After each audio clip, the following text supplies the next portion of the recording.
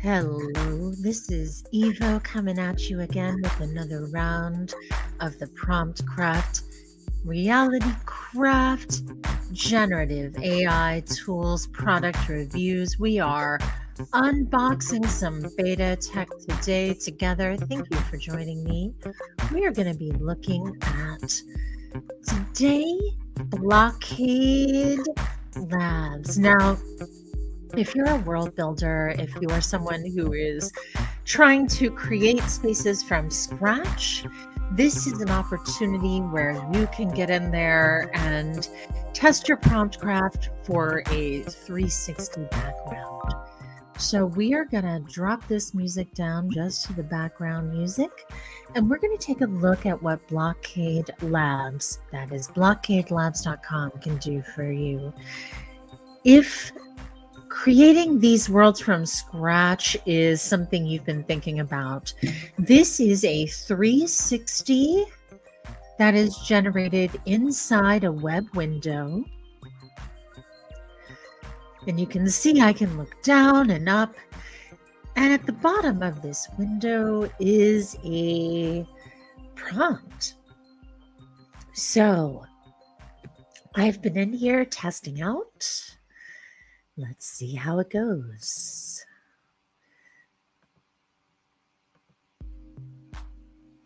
All right. So what I've done is I've just tested a very quick little prompt just to see what we get.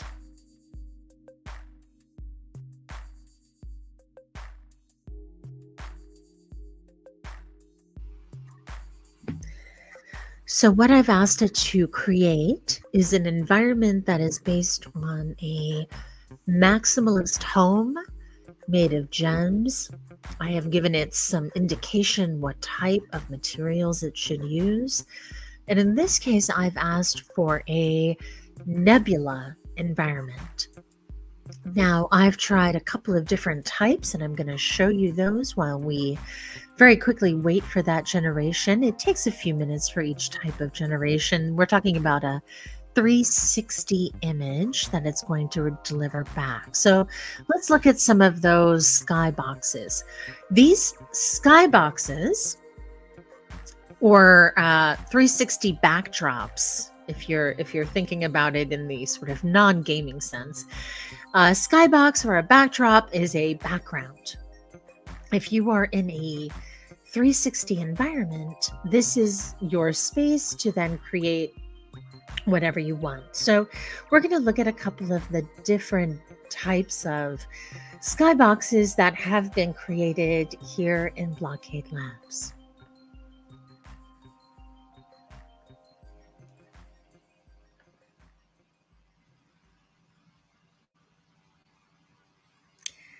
Now, each of these, as you can see, is quite different. Some of these I've used photorealism.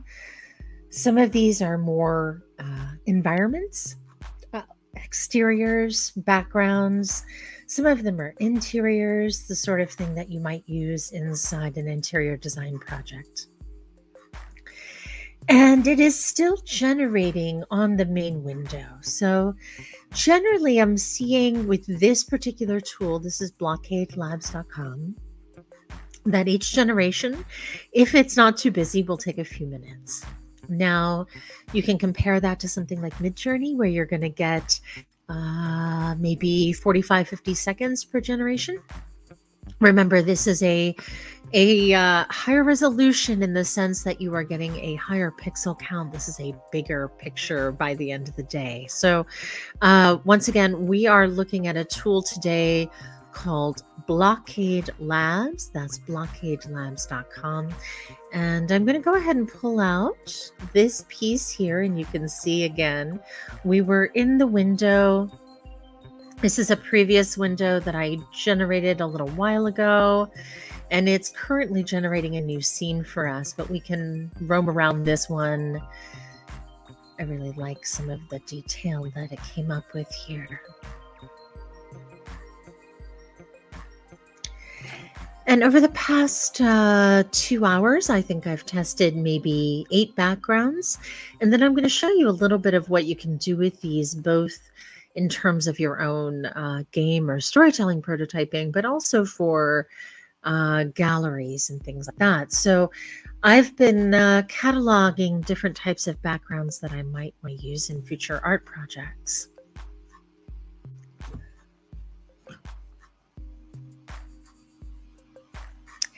So then combining these backgrounds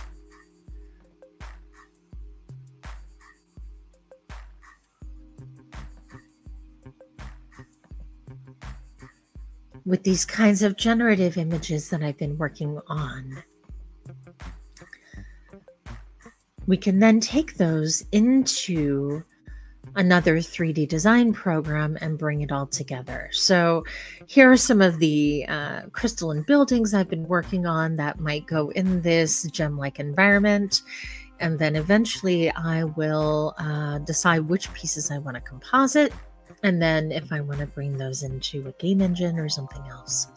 Now, there's a couple of other ways we can do that right in the browser. And we're going to take a look at one of those methods in just a second. Looks like the generator is going to take us a few more minutes here. So what I'm going to do is take us out real quick and show you a different place. I'm going to show you what I've been doing with some of those images really fast. So what we're going to see here is my new gallery in framevr.io. Some of you have used Frame before. It's a place where you can roll your own metaverse experiences very quickly. And so I've been taking those 360 photos and turning them into these balls that you see here inside the gallery. So in this little immersive gallery, I've got a mix of video content, 2D content. I can put my models in here, but I can also put maybe a design or two that I want to juxtapose, or I can create galleries that bring together a look and feel. For example, the crystalline works or the maximalism works. So I'm prototyping here right now because I wanted to be able to see what different 360 images would look like in different formats. But you can see that this gives you at least a way to display those images without necessarily bringing them into a full Skybox. So what I'm going to do is see if we can